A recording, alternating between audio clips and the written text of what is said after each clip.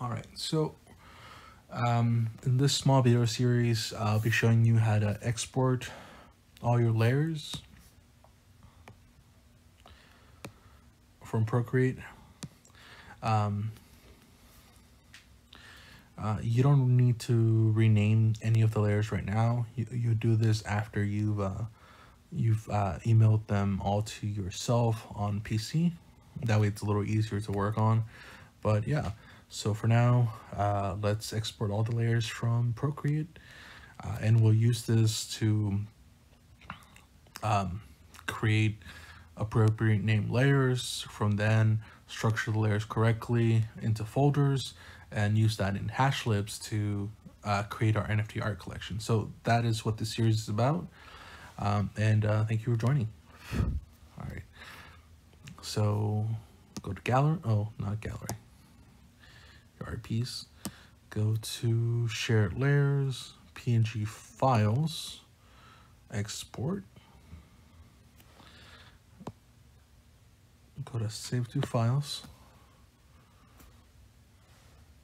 Test PNG export. Let's select that. Same, something different. Procreate.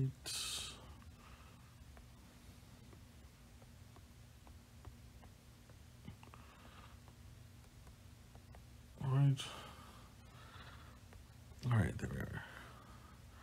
Now we created that, select it, click save. All your layer files are going to be saved there.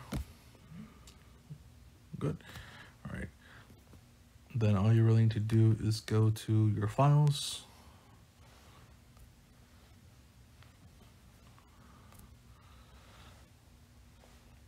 And go to the folder that you created. Check it out. See? All the layers are here, and they should also get info.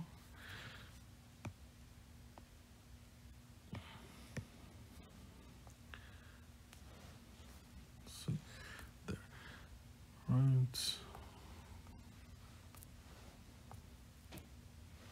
right.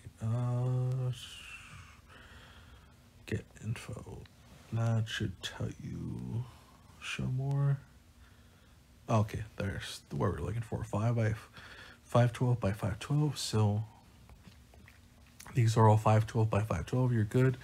So you can either click select, go back, select the folder and mail it to yourself, or go in here and send all these individual, well, all these images to yourself on your email to your PC.